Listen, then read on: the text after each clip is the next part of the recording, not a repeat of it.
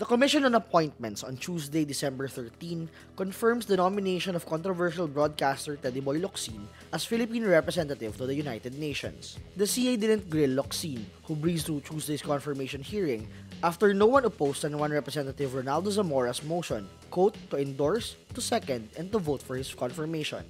Zamora says, quote, Mr. Chairman, my dear colleagues, when he goes to the United Nations, then the Philippines will not be sending just a man to be an ambassador, but a man more qualified to be a UN Secretary General. Lately, Locsin is known for his fiery words on Twitter, often quarreling with and sometimes cursing at his followers.